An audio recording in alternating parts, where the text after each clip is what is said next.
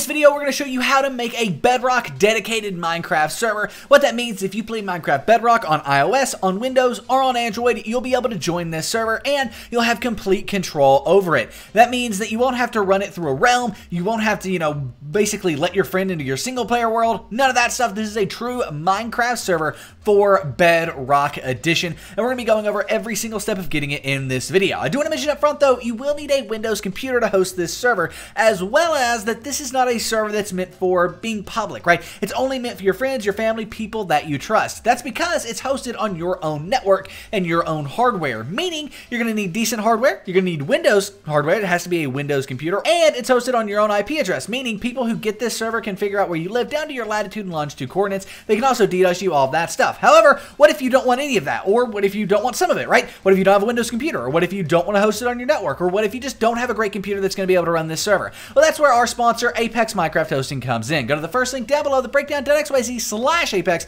to start your very own dedicated Minecraft Bedrock server. When you're going into your server versions, just search Bedrock on Apex, and you'll be able to find the Bedrock dedicated server file, and that is what we're setting up in this video, except it's hosted on Apex, meaning you don't need a Windows computer to host on Apex. You don't have to worry about whether the server is public or private. You get to choose, and it doesn't matter either way because it is safe and secure, because Apex takes care of all of the security. Truthfully, it is the quickest and easiest way to start your Bedrock server. Much quicker, much easier than this video, and that's why we love having them as a sponsor, because they solve the problem of getting your server in the quickest and easiest way possible. Again, you can check out Apex at the first link down below, the breakdown.xyz/Apex, to get your server up and running. However, what if you don't want to buy a server through Apex? What if you want to start a server yourself for free on your own computer? Well, let's go ahead and do that. First things first, we need to go to the second link down below, and that's going to take you here. This is where you can download the Minecraft server software for Bedrock Edition. Now, this is still an alpha. However, I've not seen many bugs on these servers, but they could be present. When you're here, you want to find Windows server software for Windows. It's kind of weird how it repeats this, but nevertheless, this is where you want to come. You want to agree to the EOLA, assuming you do agree to it. We do.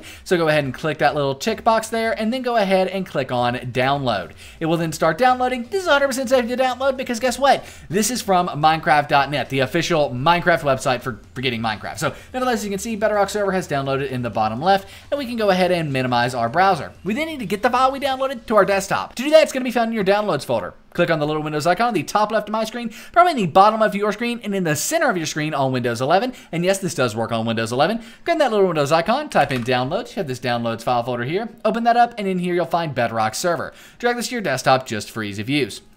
Once this is on your desktop, you want to go ahead and right-click on it, and then click Extract All. Then go ahead and click Extract, right like so, and boom, it's going to create a folder right here on our desktop after a few seconds. 5 seconds it says, but it's going to take a little longer than that. That will have all of the files we need to get our Bedrock server up and running in it. So let's go ahead and do a quick jump cut. I'll wait until this is finished, and then we'll be good to go. So I didn't catch it, unfortunately, but the extraction is complete, and now we have a folder and the zip folder. We can delete the zip folder. We just need to keep the folder here on our desktop. Go ahead and open up this folder, and in here, you'll be able to see basically all the stuff that you need to start your Bedrock server. Most importantly, though, there's bedrock_server.exe. This right here is what you're going to double click to get the server up and running. Now, if you do get this protected by Windows thing, it's perfectly fine. This is actually made by Minecraft, by Mojang. It's 100% safe to run. Just click more info and then go ahead and click run anyway.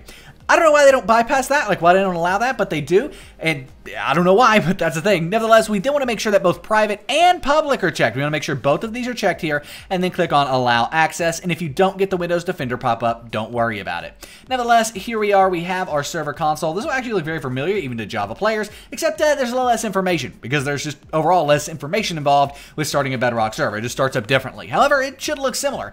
At this point, your Bedrock server is actually live, and you can double-click on this how-to.html here, and oddly, this will take you to this, right? And this is kind of like a general overview, but just know that you don't need this information. We're going over all of it in this video. However, on some systems, you will have issues joining it, even though your friends might not, and if that's the case, you can follow the tutorial here to fix that. But yeah, this is kind of just like a general setup thing, which is kind of cool that they do include it, and if you double click on that, it will open in your web browser. Something that is worth noting if you do have any issues.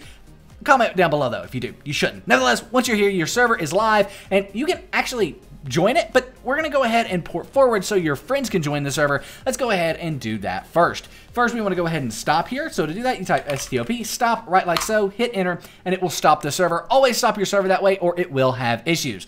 By the way, port forwarding is required for your friends to join. I have seen, though, for some reason on Bedrock servers, it being required even for you to join it. So let's just go ahead and do that. the first thing we want to do is go ahead and get some information. That information can be filed by opening up CMD. So let's go ahead and click that little Windows icon. Again, top left of my screen, bottom left of your screen, to another screen on Windows 11. Go ahead and type in CMD. You have this command prompt here. Open that up, and in here, what you want to type is IP config. IP config, exactly like that, and hit enter. And then when you hit enter, it's going to open up this right like so. All we need from here is two numbers. We need our IPv4 address and our default gateway. So I'm going to go ahead and open up Notepad and make note of both of these, right? So we need our IPv4. And for me, that is 192.168.1.67. And then we also need .1.67. And then we also need our default gateway here. So let's go ahead and copy that over. So default gateway. Now, if you have two strings or two strings of numbers and letters under default gateway, you want to get the one that's just numbers. So if you have default gateway and then next to it you have like F or any other letter or something other than a number, you don't want that one. You want the one that's under it. Below that, there'll be one that's just numbers. Go ahead and get that one. That's the one that we need. So go ahead and take that and copy it over here. In my case, that's 192.168.1.1. Oh, excuse me, .1.1, right like so. Now we can go ahead and close out a command prompt. It's time to port forward. To do this, we want to go ahead and open up our browser. So here we are in our browser, and what we need to do is up here at the top, copy and paste the default gateway. So right up here, where you would normally enter in a URL like youtube.com or the breakdown to XYZ, right up here at the top, you want to go ahead and paste in, right like so, your default gateway. When you do that and hit enter, it's going to go ahead and open up a login box right like so. Yours may be completely different from mine. Mine pops in from the top, yours may in the center of your screen, maybe in a pretty graphical user interface. It may pop up from the bottom, but you're going to get some sort of login box. What do you enter in here? Well, your router's username and password, which is going to be different from your like Wi-Fi password or something like that. To find your router username and password, in the description down below, we have this in-depth guide on how to find your router password. Start with method 1 and go through method 5, and you'll be able to find it. Most people find it by method 3, by the way. And then once you've got that, you can come back over to your router and log in, which is what I'm going to do. So I'll see you after a quick jump cut. Here we are logged into my router. I actually believe it is still loading. There we go.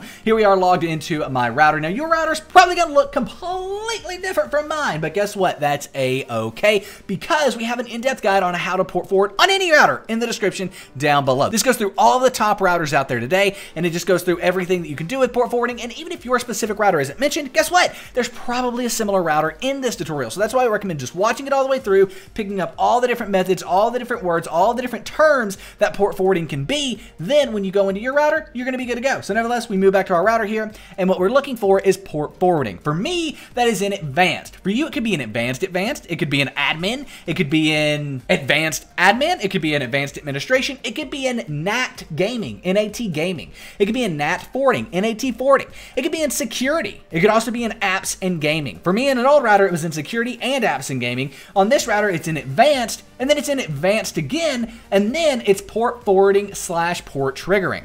Once we've found it, though, it's going to have something that looks similar to this. You probably won't have this right here, so let me go ahead and delete that. Yours will probably be blank, but it might just be like a big, long list of text boxes. You may also have to click, like, add a port forward, which we actually have to do. We have to add a custom service here. When I click on that, this is where things are going to look similar to you in some way. You'll have these sort of boxes for stuff to go in. So service name, you can name this whatever you want. This could also be called an ID, and this is going to be Minecraft Bedrock. We're just saying, what is this for? Minecraft Bedrock. Then for protocol, we want to make sure TCP/UDP, UDP/TCP, or both is selected. You want to make sure both of these are selected. If you can't select both, you can only select one. Do this twice.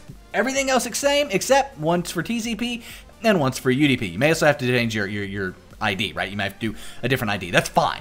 Nevertheless, once you've got that, we need to move on to port. And anything involving the word port at all is going to be 19132. And this is different for Bedrock from Java. So if you came from Java, that's going to be like, what? 19132 is the port for Bedrock. So for external port, guess what? It said the word port. So 19132.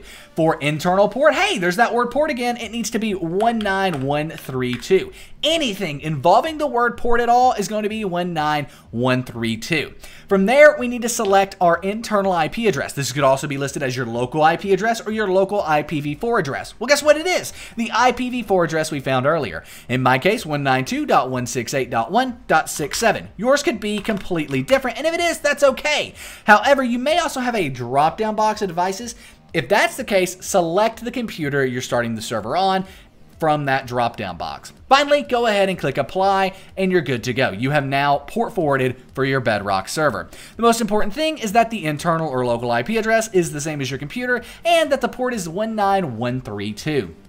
From there, we need to go ahead and get our public IP address because that's how our friends and us can join the server. To do that, we're going to go to the link in the description down below. What's my IP address? It's down below, and this is your public IP address. Once you're here, you want to copy it. Now, for me, you can only see 103, the last 3 digits, because we just want to show you that I'm using the same one once we get into Minecraft as you're seeing here. Everything else is blacked out, but as you can see your country, region, city, state, latitude, longitude, coordinates can all be seen here. And that's why it's so important to only give this out to people you trust, right? If you give this out to everybody, it's not a good idea. So nevertheless, we can now go ahead and copy that, and we can come back over here to our port forward. By the way, sometimes you'll need an outside or external IP. That's going to be this public IP address. Then we can minimize our browser and close out of this file here. We don't really need it anymore. We then want to go ahead and fire up our Bedrock server. To do that, just double click on that server.exe. It's going to open up right like so. And then we also want to go ahead and make sure that we open up Minecraft Bedrock Edition. So I'm going to go ahead and do that. Now, I'm going to open it up directly. You can open this up via the Minecraft launcher as well. Doesn't matter. I'm going to do a quick jump cut. I will meet you in game once I have these things better organized and we're going to join the server. So here we are in game. As you can see, I am logged in to an Xbox Live account. I don't know if that's required. I would guess it would be. So much is happening, Lord. Whenever I feel like that's one of the things I don't like about Bedrock Edition. When you join in, so much happens. Nevertheless, let's go ahead and click play here. And then we want to go over here to servers. Now, I might already have a server added. I don't. That's good. So once you're here, you want to go to play. And then at the top, you want to click on servers. Then you want to scroll down on the left-hand side to the very, very bottom and click on add server. Now you can name this whatever you want. I was going to name it my server here. And then the server address is going to be that public IP address we got earlier. Again, the only thing you can see is 103 at the end, just to show you we're using the same as before. The port, this is what we had earlier, and it's going to be 19132 because that's the default port for Bedrock servers, and that's what we used. You can then go ahead and click save, and it will save the server on the left-hand side here. It's then going to go ahead and kind of load into it. As you can see, dedicated. If we click on it, it is online. We can join the server. You'll see it pop in on the left-hand side here, and we're good to go. Awesome stuff. There we go. Now, like I said, in some cases you can't join this via your public IP, or you can't join your server from the same computer you're hosting the server on. If that's the case, try it on another device like an iPhone, like Minecraft, Pocket Edition or something like that. That can join into this server. Same IP address we used, same port, everything like that can join right on into this server. However, if you do have issues, if you go into this how-to file that we were talking about earlier, which I need to go ahead and open up in Chrome here, you'll be able to see that if this is an issue, here's what you can do. On some systems, you wish to connect to your server, running a client at the same machine. As long as the server is running on, you would need to exempt the Minecraft client from UP loopback descriptions. Basically, just go ahead and copy and paste this into command prompt and it will fix it. And again, you can find this in that server directory right here. Nevertheless, thank you so much for watching. That is how to create a Bedrock Minecraft server in 2022. If you have any questions, let us know in the comment section down below. And don't forget the easiest way to start one of these servers is with Apex Minecraft hosting. My name is Nick. This has been The Breakdown. Thank you so much for watching. Enjoy your server, and I am out. Peace.